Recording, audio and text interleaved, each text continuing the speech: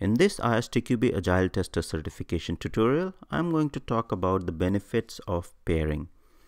So as we have seen in previous tutorial of extreme programming, that pairing is a concept of extreme programming, which is one of the agile development approach. And pairing can be used in any of the agile development approach. It's really helpful, and there are a lot of benefits associated with pairing in agile development approach. Let's see what are the benefits. Now the first benefit is there is increased quality.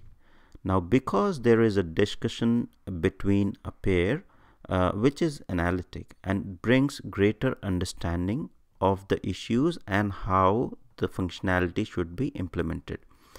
Because of this discussion among the developers, they figure out the gaps if there are any, and similarly if the testers are pairing together, they understand, or the other person who is sitting together brings in their perspective, so it brings in more value add and more clarity to the requirement, and even to the level of code that is being done for automation or for the actual development work for the product.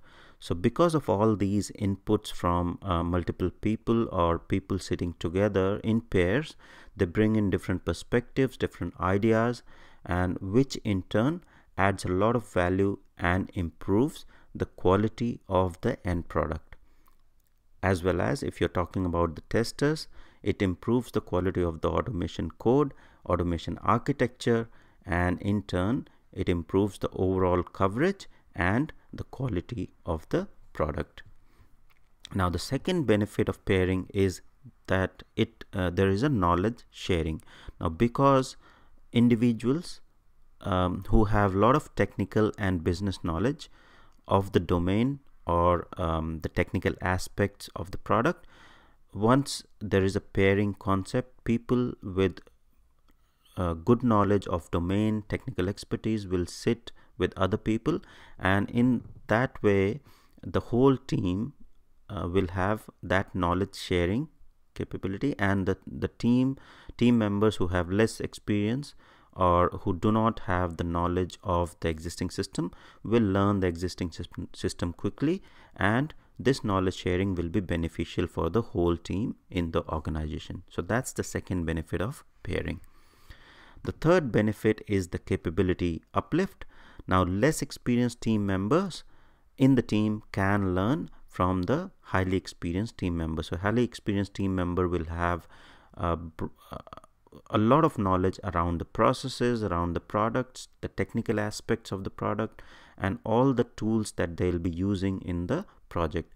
And because of this, once there is a pairing concept, any new member in the team can easily pick up by sitting with the highly skilled team member, and the highly skilled team member can easily guide the new member, and he can uplift his capabilities to the level that are required in the project. That's the third benefit of pairing.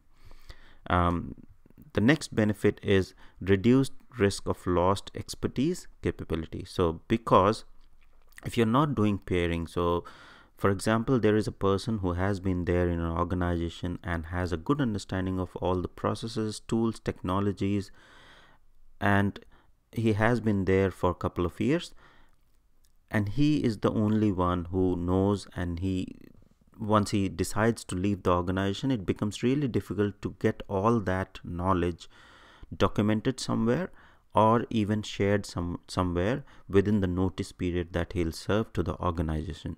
So because of the pairing, there won't be any dedicated person who will have all the knowledge information about the tools, processes, and technologies which he'll accrue over the year. As the pairing concept is introduced, so there will be always knowledge sharing, and there will be always people who will be knowing same thing and same level of technical expertise. There will be multiple people in team with same level of technical expertise, with same level of business capabilities.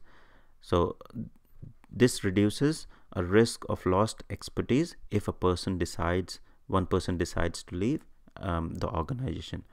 So these are some of the key benefits of pairing. And even if the team members are geographically dispersed, pairing is still possible if you use, like proper tools of having the conference calls. You can have conference calls and build the team even if the team is geographically far away. So these are key benefits of pairing and really helpful in today's agile development approach. Thank you.